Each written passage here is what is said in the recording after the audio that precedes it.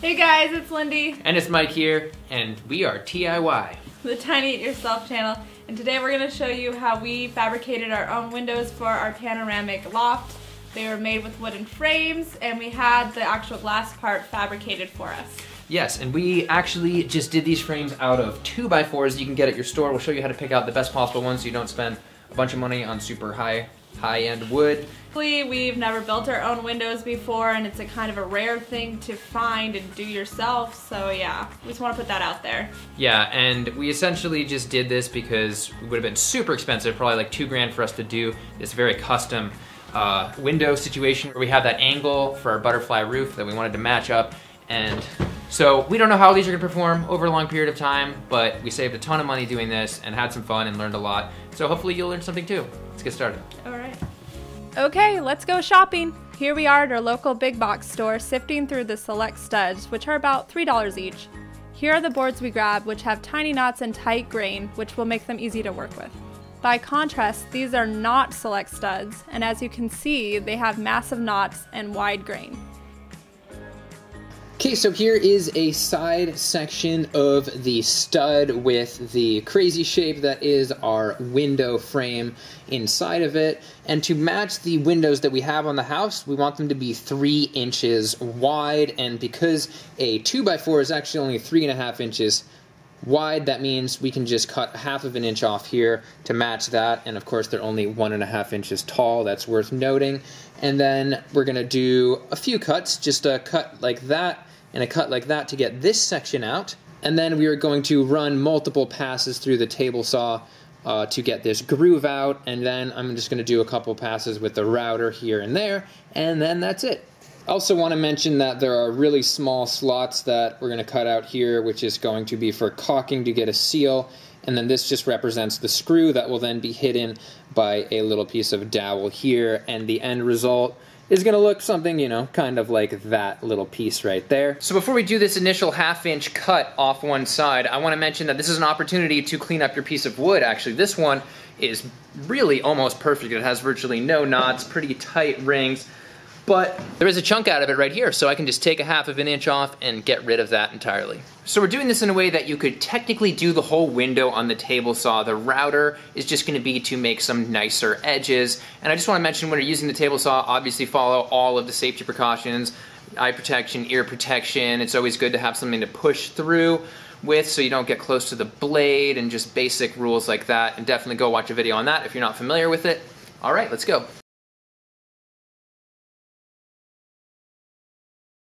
So there's one with a 1/2 inch taken off, and I need to do 6 of these total with all of the cuts and routing. So I'm gonna go ahead and do 5 more of these right now. So now we've got 6 of these nice 3-inch wide pieces, and I was able to remove a lot of nasty knots and stuff, as you can see here.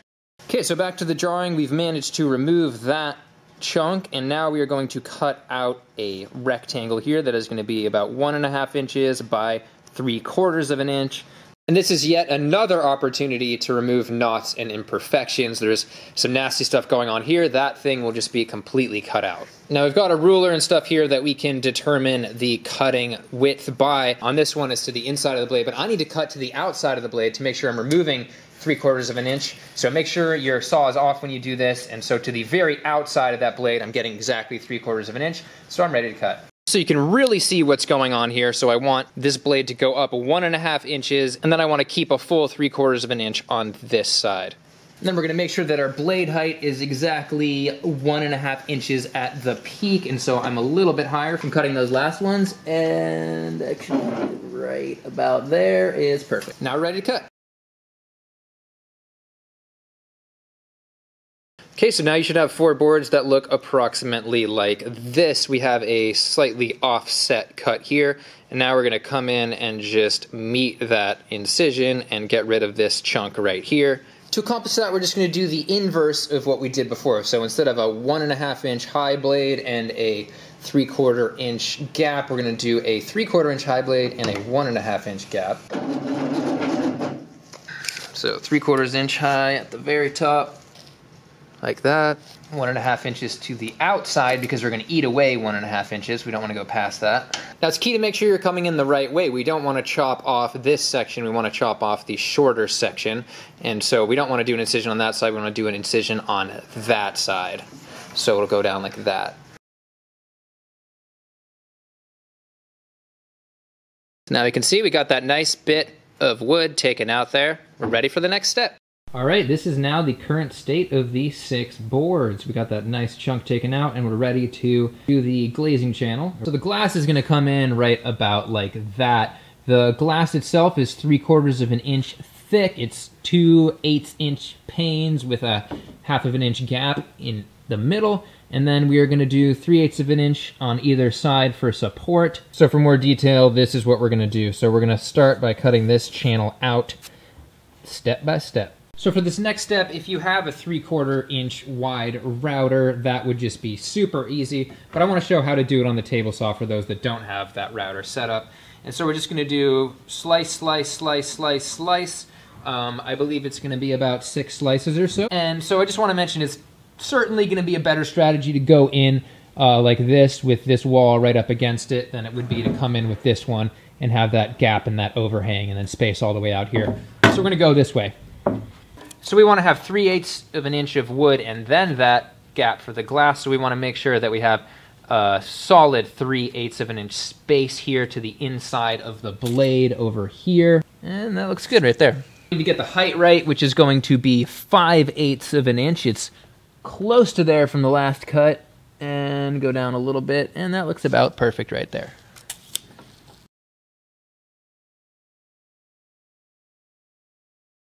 Okay, so now we've got kind of a weird F going on. We've got that 3/8 inch wide piece here, and this goes down 5/8 of an inch.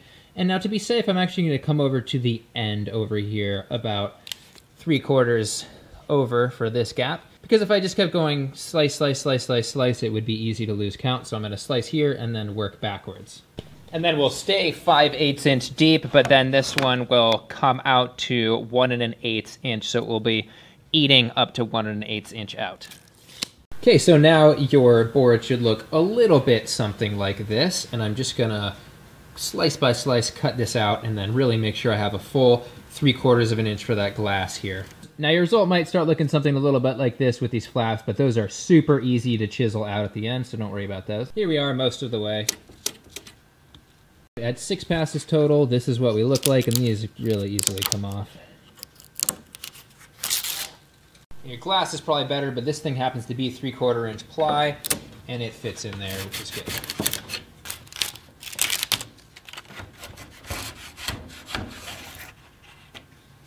Here's the result after a little bit of chiseling. So we basically made an F. The next step is to route the outer edge of the glass so that it can wick moisture away and not get caught on the sill and rot out. And we'll be doing that just with a sort of wedge router bit, a chamfered bit, about 1/4 of an inch out. So I've just got my piece clamped here so I can just run the router along this edge.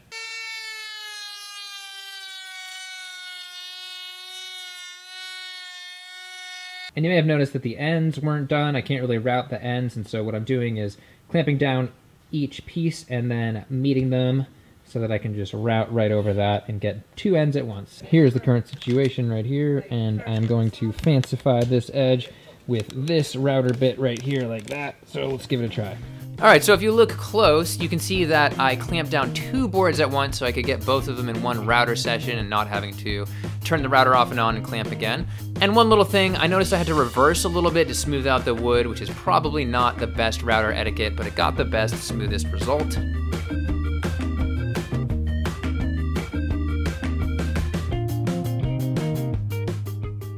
All right, so I have all my pieces here, and the next step is to just clean them up a little bit, especially on the inside where they're gonna be seen. I have some sort of saw marks that I wanna get rid of, and just some dust that I don't want there, because the next step is to paint them. Perfect example, I got a little saw blade mark there for when I had a slight shift in angle, and then, you know, this could probably be cleaned up a little bit. You know, there's a little bit of fuzziness here that I can take a fine sander and get rid of.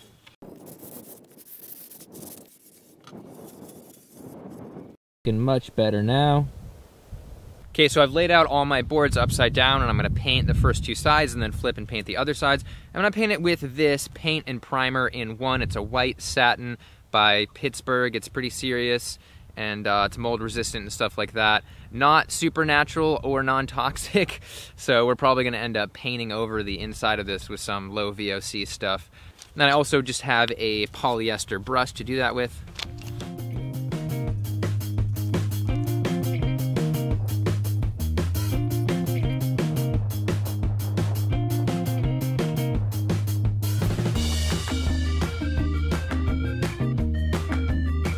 Expecting this to be super toxic, but I'm pretty amazed. This really smells like nothing. It says less than 50 grams per liter of VOCs. Okay, so the back side is dried and I flipped it over, and you can see that you have a choice. So this is where the glass is, so this is the exterior and this is the interior. And you can decide to not paint this interior part and just stain it. But since we're gonna have a white windowsill, I'm just gonna go ahead and paint this entire thing. And I'm also not worrying about painting the ends here because the whole thing is gonna be mitered. It's gonna be cut here anyway like that. So this won't exist.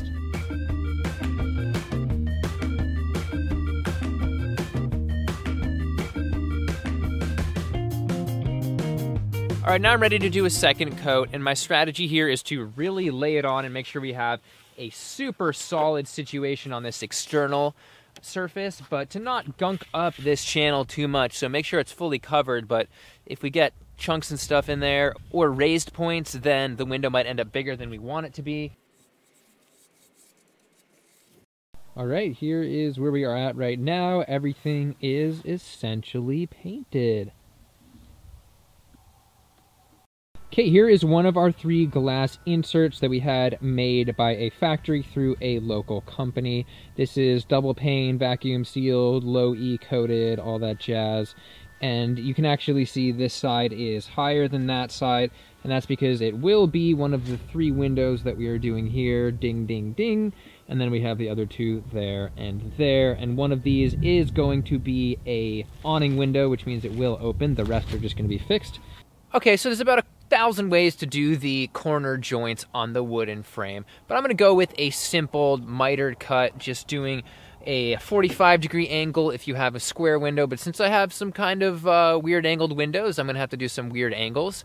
And most people don't need to worry about this, but I'm actually going to need to cut a greater than 45-degree angle, which these can't do, and I'm going to show you a kind of sketchy workaround to do that. So for our crazy windows, we needed to make a 47.5-degree cut here. Again, this is probably not relevant for everybody, but in order to do that on a saw that only goes to 45 degrees, I essentially just measured how much distance there is between each degree and, you know, calculated the equivalent of 2.5 degrees with a piece here that then concentrically sort of lands right there. And that way, that's equivalent to another 2.5 degrees out. And so I could cut a piece like this, and that will be the exact angle I want. And definitely best practice to clamp this stuff in when it's sort of floating like that. So that'll get you a good safe cut. Definitely suggest experimenting with some dummy pieces like this before cutting your final painted pieces. I also just really quickly need to make sure these windows actually fit. So official test time. Oh shit. So I had to go back to the shop to the table saw and take out a tiny sliver out of the channel to widen it, and then I painted it again. And so give yourself some wiggle room for the paint. Moment of truth. Bam, pretty good. Look at that right there. Okay, so right now here is my setup for a normal 45-degree cut. I've got it clamped down, I've got it set at 45 degrees, and it's ready to chop. All right, there's the result. And in case you're wondering why this looks a little fatter, the person on the table saw before me had it set at 5 degrees for that cut. Okay, now I have reversed the angle for the second cut, 45 degrees the other way, just like a picture frame. All right, so here is the first cut piece and a great representative of how the window looks from the side. Okay, so I've got the bottom one made. Now I need to make the top one. I'm not going to spend too much time showing how to do these cuts because most people are just going to do a 45, but I got a 42.75 degree cut there and a 47.25 degree cut there, so wish me luck. I only have enough extra pieces for one mistake.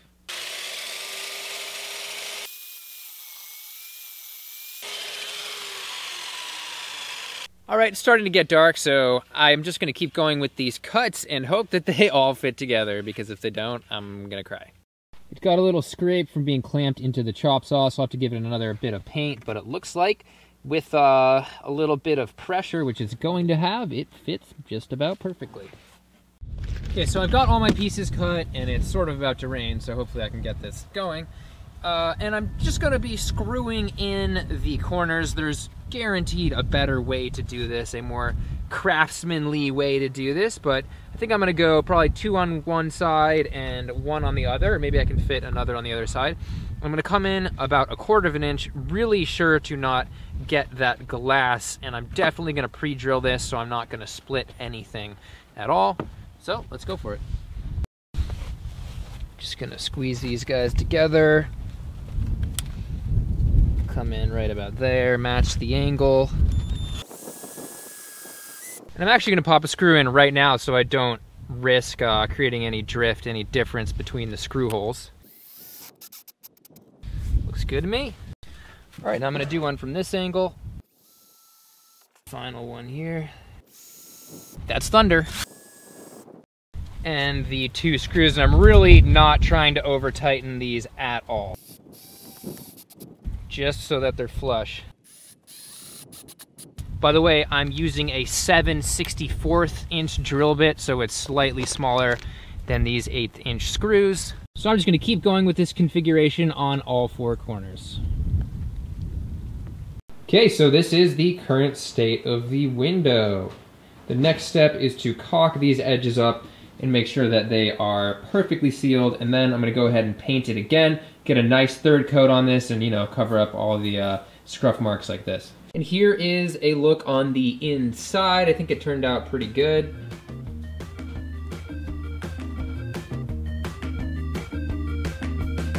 And I will say you're probably bound to get situations like this where it's slightly off, and I'm just gonna solve that with a little bit of caulk and then painting it over. There's one more thing I want to mention that's sort of an optional thing that I want to experiment with here, and that is on a lot of wooden windows, the bottom part is what will rot out, and so I've noticed a lot of wooden window companies will do some metal flashing over this bottom bar, and I happen to have a lot of extra aluminum flashing, so I'm just going to quickly experiment and see if I can get a nice sort of bottom strip of flashing here that tucks in there and bends over this, and probably would be tacked in here on the bottom, and just see if it works out. Okay, so what I just did was I cut this piece of flashing that was about the width of this bottom piece here, and I just started bending it at 1/2 inch on sort of a harder edge like this right here. So even just with my fingers, just going like that, and then just got to the point where I can start bending it back like this.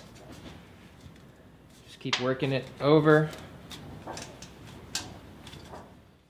And hopefully that will slide in. And we'll see how well this fits, but I also made a sort of notch out there so that the metal could sort of follow this crease and then bring water down, so water didn't make it into that crack as easily. So let me just see if this thing fits in. All right, so it does fit. I guess the next step would be to create a crease about 1/4 inch down, so it matches that, and then a bend right here.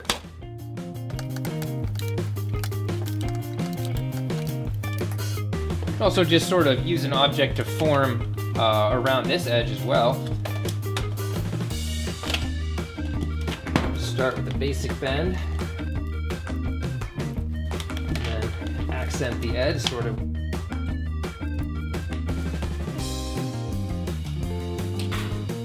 So now at least you have guidelines that you can then use to bend along a maybe sharper surface and get a more precise line. So this is the final result here. When I do some light sanding and paint it over in white, these sort of imperfections should be less obvious. Okay, so I'm gonna go ahead and tack these on, but I don't have any nails that are short enough. These will definitely go to the glass, so I'm just gonna clip these nails down and go for it. And here's my mini nail. Okay, so I ended up doing 5 nails on the bottom, and that's the result. I'm gonna go ahead and do a light sanding, and hopefully it can be caulked easily and painted easily. We'll see.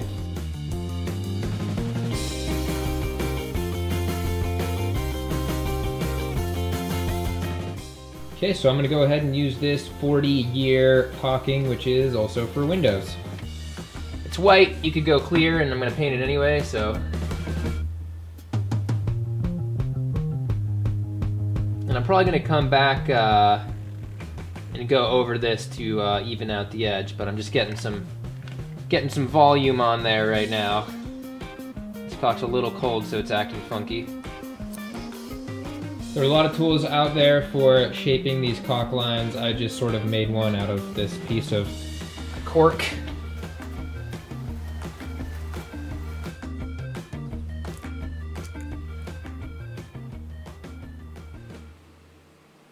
Alright, so this is sort of the end result for a corner. It's not perfect, but it definitely works. I also made sure to caulk in that sort of gap right there. There's a tiny little gap there. And yeah, I sort of just used a razor blade to clean this up, or a piece of aluminum also worked. Okay, so the outside is done. I'm going to let this caulk dry, and then I'm going to do the inside. Okay, so I haven't cleaned it up that much yet, but for the inside, I went for just a much subtler, smaller bead of caulk with a much less intense angle, just as like a sort of insurance policy. All right, the caulking said ready to paint in 30 minutes, so here we go. This aluminum might take a couple coats on its own, though.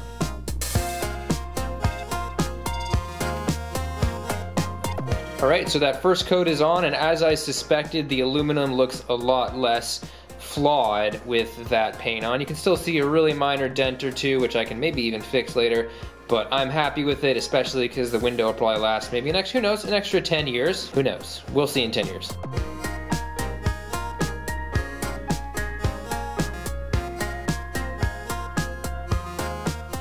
Okay, so we have the 3 irregular shaped windows done here. As you can see, they all go in a row. And so we're ready to install these. The next step is to just pre-drill the screw holes to attach them to the frame.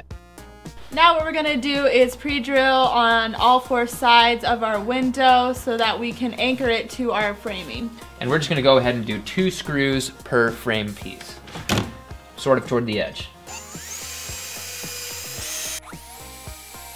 Now with those holes, we're just gonna take some of our screws and preset them so that it's easier when the window is actually above us to just drill those in. If you have a wood frame, I would suggest using longer screws than the ones we're using. All right, so as you can see, now we have all 8 screws in. Right now, Mikey is removing our excess house wrap. If you haven't seen our How to Put in Windows video, I suggest checking that out to see how we cut the house wrap to fit our windows into our framing. All right, so the window opening is prepped and ready for a window. We are not sure exactly how tight this is gonna fit yet. We didn't leave very much tolerance, so we might do the sill sealer, that white foam stuff that we used in our window video. We might not be able to, but we'll see. So Lindy's gonna pass me the window and hopefully it fits.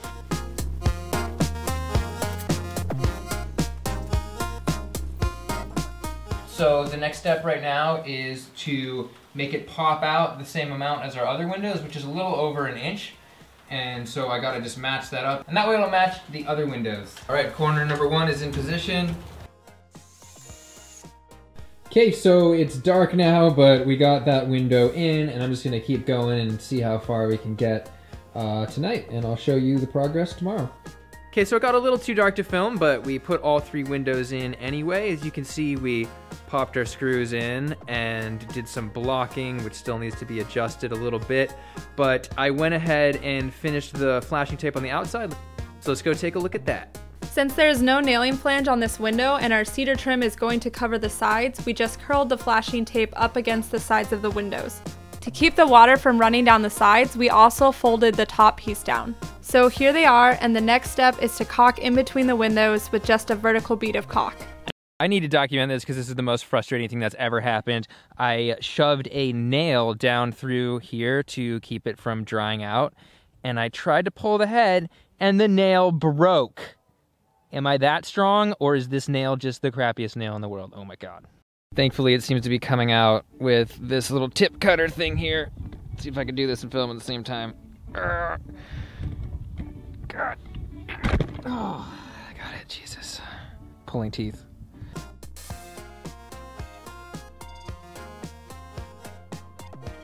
filming and caulking at the same time was not working out, but there you go. There's the end result. Pretty smooth. Looks like one window, almost. Sort of.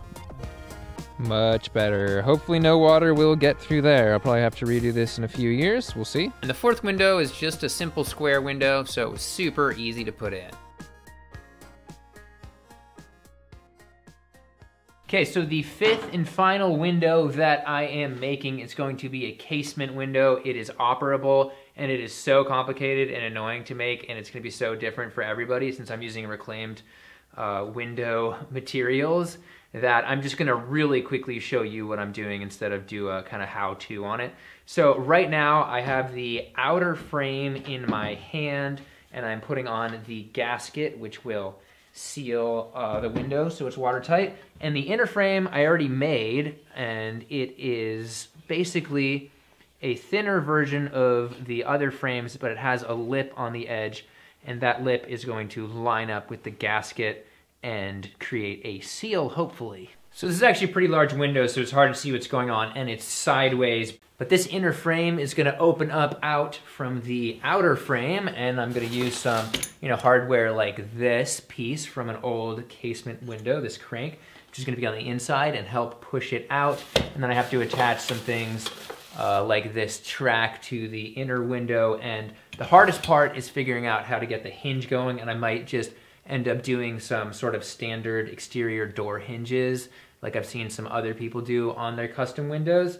But ideally it would be some type of internal hinge. We'll see what happens. And just to give you a better idea of the concept of the window, this is the outside, this is the inside, and then this is the gasket, which I'm going to put a little strip of wood over and glue on, which is why I haven't painted it yet. And then we've got this guy again, which will pop on like that, and then that will create a seal as it closes. Okay, I want to do a quick update on this casement window, the operable window. It's about 80 or 90% done now, and I've gone ahead and I've added a little handle to help open it and close it, and then I added a little latch there because that corner seemed to be the one that needed the extra closing. And this is the current state of the crank right now. It totally works. I can do a quick demonstration in a second. And I've also built this little box to put over it. I'm currently gluing it, so I have it clamped right now, but it just sort of slides over and it's going to be painted white. And then this little piece goes on that side right there, so it's blocked as well. And yeah, it's basically ready to put in. Here's the front of it. It does need another coat of paint, but you can get an idea. Couple of design things we did was do a little overhang on the top so that the water couldn't get in there, and then I had it sort of sit proud out a little bit here as well so that water wouldn't get into the bottom crack. And then we use these exterior hinges, and I do have a little rubber strip on the inside of those between them so that water hopefully doesn't get in. I put this little box on here to cover up the hardware, and it still needs a little bit of polishing as a window. But you can get the idea, and you can finally see this massive panorama that we originally designed, which is going to be epic. If we can ever pull this thing up to like the Grand Canyon or something, it's going to be sweet. Okay, so just for a preview of our future materials, and so you can see what it looks like, here are the windows currently. It's almost completely done, but not, and so they're doing great. Alright guys, thanks for watching our ridiculously long video about windows. Yeah, it was basically a small window making documentary, so if you watched till now, great job. Next, we are on to the siding, so stay tuned for that video. And check us out on Instagram if you haven't already. Tiny it yourself, just like the channel. All Thanks right. for watching. See ya. Bye.